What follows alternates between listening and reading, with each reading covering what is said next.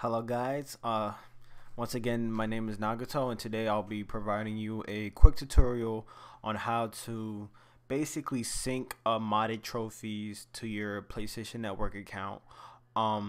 First things, or there's some things I'm going to state before this. If you care about leaderboards, or if you are afraid if your account may be banned by PSN, which is very unlikely. I've been using this method for over 2 to 3 years, and I was a beta tester for Trophy Hacks, which was made by Silica. But other than that, I'm gonna get straight into the video, and I'm gonna have some fun with this. So as always, I like to state my prerequisites before the video. You need a modded PlayStation Vita using Henkaku or Henkaku enso or h-encore, whether from firmware 3.60 to 3.68. And also the link will be in the description. You will be getting I will be releasing 100 Vita folders, which I'll show real quick on the screen. Let me just toggle out of OBS to my main screen. So hold on. So yeah, you'll get a zip folder with containing 100 platinum games that I did way back a long time ago. So it's just giving back to the community. There's some titles in here I think people would like, like the Persona series.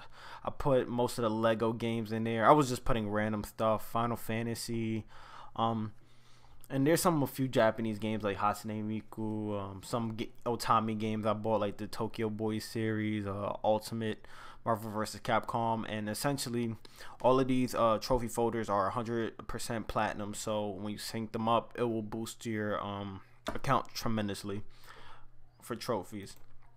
Now, I'll be showing you real quick on how to install this on your Vita.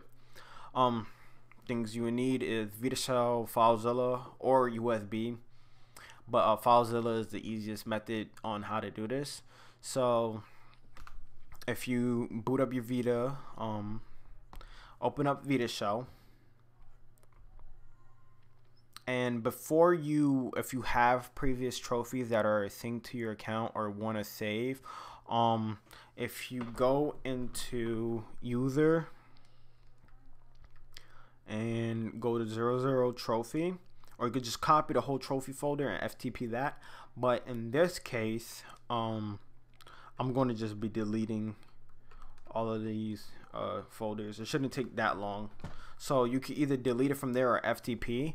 But the way we're going to do this on how to basically put the folders onto your account once you unzip them using WinRAR or just regularly zip.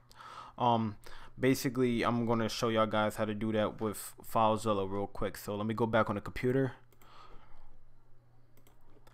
So from FileZilla, just type in your IP address, and then where you want to go to is the same place where you deleted the folder. So UR0 user, and then just go through 00 trophy. It should be blank since we deleted it. But basically, once you delete all your folders, you could literally drag and drop all of those folders from the zip file I gave you. So you can't just dump them by name. You have to put the config and data in. So you can't just drag the whole folder. The Vita won't read them. But basically, if you drag each folder in configure data, you'll get 100 folders. The easiest way on doing this is just maybe making another folder. Like, I'll show you an example of what I've done real quick. If you go to, like, I put mine as sets, so I put mine as sets of 100. So if you have this set up just like this, like the config with all the config folder stuff like the PNG and .sfm and all the data folders in one, and then you just sync, it makes it much easier. So all you would have to do is essentially just copy over the config and data and have 100 folder set. But once you just transfer over the trophy or like the game from config and data, the trophy will be on your Vita.